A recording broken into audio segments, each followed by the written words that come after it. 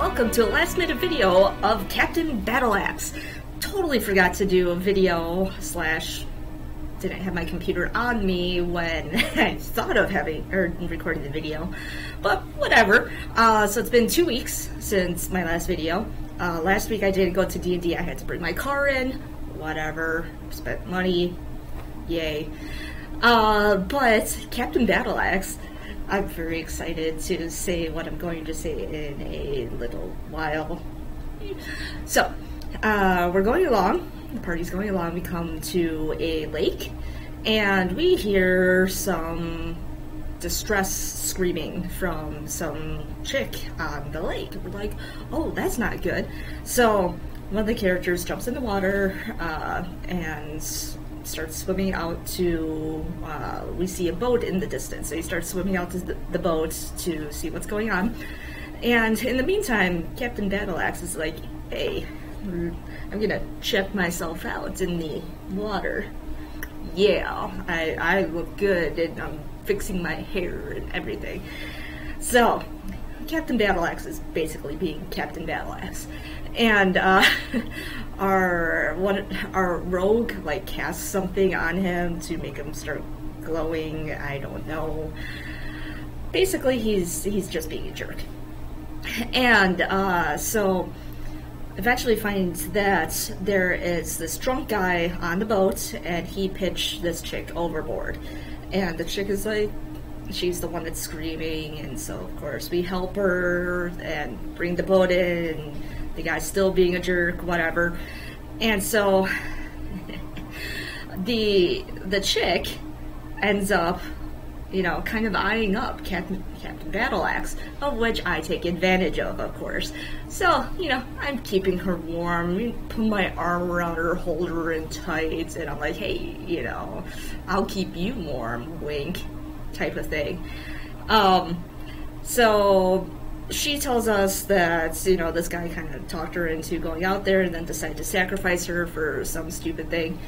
And I basically volunteer a group to bring her back to her home, which happens to be across the lake, not even close to where we were originally headed.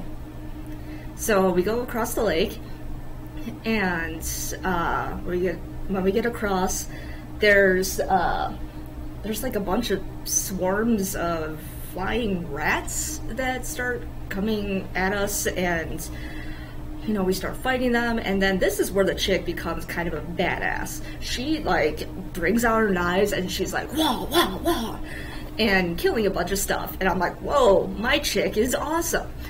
And so we eventually make it back to her home, and her dad, of course, is like, oh, thank you for saving her. We will give you rewards. Pick a container from this shed. So we pick a container, and nothing really good is in it, but apparently it was one of the better ones. So yay for us.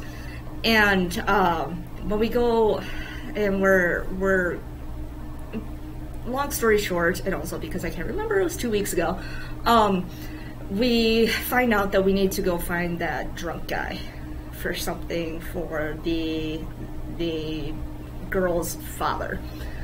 So we start heading back, and I'm like, oh, wait, can I just have a couple minutes alone with this girl? Wink.